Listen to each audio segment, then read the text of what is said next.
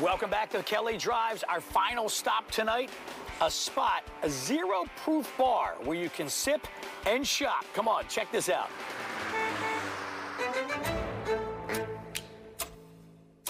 Here in Collingswood, of course, it's a dry town, but that doesn't keep one store from having a bar, a zero-proof bar. Let's go sip and shop at the Mercantile 1888. You ladies are enjoying the dry town, right? Yep. Hello, Collingswood. First of all, this is one of the drinks for the kids. Describe what it is, Stephanie. So it's a bomb pop. This is a Rocket Pop soda. Go ahead. With a Rocket Pop. Look at that. Something for the kids. Favorite kid drink, for sure. So you're in a dry town with a bar which is no proof, which I think is great because you mentioned it, it's the social aspect of it, right? Coming in and feeling like you're sitting at a bar. Right. It's a dry town, but people in Collingswood want to come out and meet their friends, and it's just the experience of having a drink without it being alcoholic. And you have so many items. I mean, even the bottles that the stuff comes, it looks like bourbon, looks like, tastes like. Yeah. But zero proof. Right. Right, so they're all alternative. So some of them mimic the taste, some of them are their own things. There's some botanical spirits. We have mimosas. This is not on our menu. It's coming in the fall. It's an apple pie cider. Okay. And then we have an amaretti in cold brew, so it mimics the amaretto taste. Now, after they've had their beverages, they can go shopping. The shopping part and the store is actually what got you involved in the whole thing from the get-go. How many years have you been here?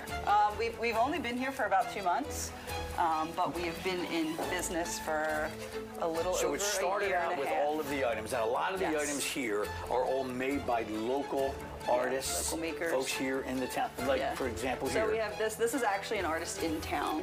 Okay. So she hand draws all of this.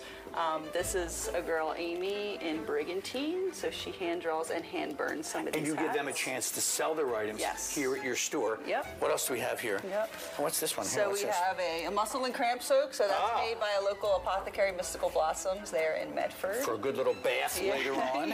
All right. Oh, this is our Collingswood favorite section. So we have these pendants. They're made by wax surf flags. These are all hand stitched. Cool throwback. And then these are also, this is a girl, she's out of Cinnamon, in Filicarda. She draws all of these. In addition to the artwork, you have mixed in items, like everything's for sale. Like, check out this, like an old door. You have the old cameras, an old Walgreens sign from way back. How about the scoreboard? Where did you get this thing at? So that is a 1950s Little League scoreboard. It's from Schuylkill Haven, PA, so it was on their Little League field. Wow, so a combination of items that are handmade, and then you just find other stuff as you're shopping around we just find whatever we can find wherever we can find it. Oh, you got belts, handmade belts. We got some handmade leather belts. So this is a Redwood Durable, a guy named Josh in town and his team. They make a lot of this stuff for us. Check out this. Here's an Elvis one from Buffalo. I wish it was a real one. But it's a reproduction, but it's it works. Cool. You got it works a lot for the of aesthetic. Really cool stuff here. Mercantile 1888. Now, where'd you come up with the name? So the town was incorporated in 1888, so that's where we came up with that. And then Mercantile, we just felt like we were more of a general store, like a one-stop shop. I love it. So sip and shop, a little bit of everything, and we can sip to go along with it. Cheers, everybody.